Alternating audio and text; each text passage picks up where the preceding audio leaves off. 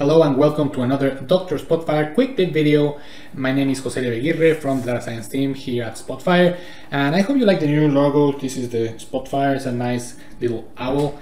And well, today I'm going to show you how to transfer values from rows selected from a visualization or a table and pass them into a document property.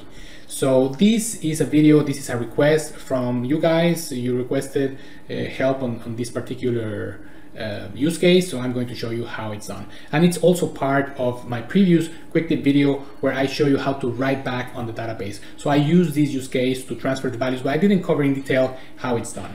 So let's get started. Here I have a data set from that I got from Kaggle, and it's just the FIFA players.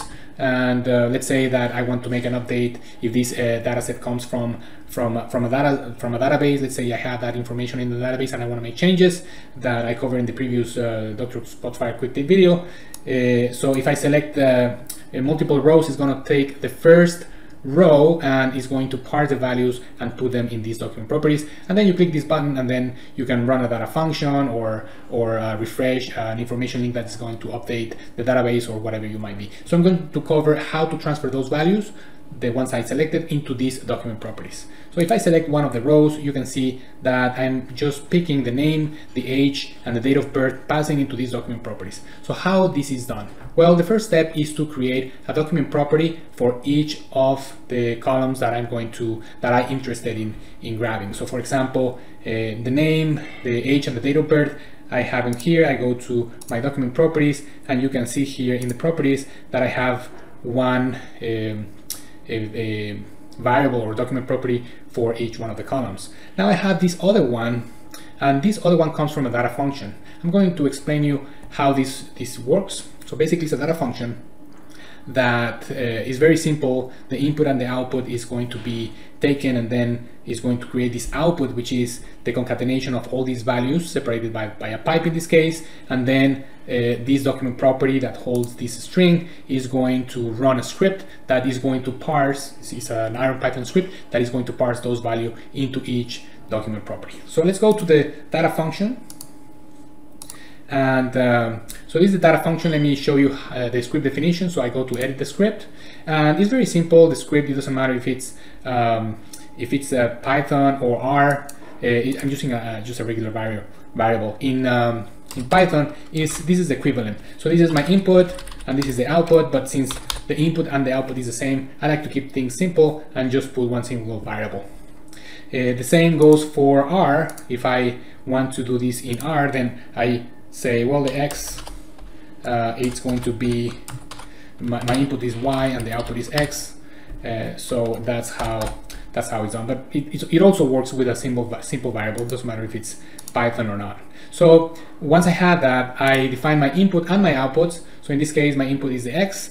It's going to take any value. Let me go to edit. So when you are defining the parameters of your function, the input parameter is X, and you can take any value because I have a mix of data types. I have integers, I have dates, and I have strings.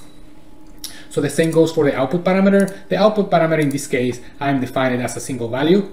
So it's the same X parameter, the same as the input, and that's the script definition. I'm going to say no here because I already have it stored. And then when I run the script, I'm going to define the parameters, and here is the tricky part. So when you run the function and you define the parameters, you say that X is going to be an expression, and this expression is nothing but a custom expression that is going to take the first value of the first column and then concatenate it with a pipe. And then you do that for each individual column. So it's going to create that pipe separated strings that is going to be parsed later on. It's very important that you have the refresh function automatically, and that you have the marked rows limited by this marking. So that's that, and I'm going to show you the next step. So let me edit this HTML and add this label, this document property, because that's the output of my data function, that document property, and it's having this string. So let me put that string there, and it's right at the beginning. So let me just move it here at the bottom, or at the beginning is fine, just for debugging purposes. So that's the string, and you can see that it's separated by pipes, and it corresponds to each one of them. So when I click here, it also is the string. So at this point, we only have this document property updated whenever I select. If I select multiple, it's going to take the first value of the row. Now, how do I parse this into separate document properties? That's where I go to my document properties and assign a script for that document property. So whenever this document property changes, it's going to trigger this script. So I edit the script, and the script is right here. And the script, if I edit the script, is going to read this document property. That is the concatenation of the strings, and it's going to split it with this character. This is the comma separated character. In this case is a pipe, but it can be a comma or any other character that you might choose. And it's going to return an array. So the first value of the array is going to be assigned into my first document property, which is the name, and then I do that for each of the other columns. The second value corresponds to the age, and the third value to the date of birth. And that's it. Basically, that's it, and that's how it works. So thank you for your feedback. Thank you for your comments. Don't forget to like and subscribe, and see you next time on the next Dr. Spotfire quick tip video.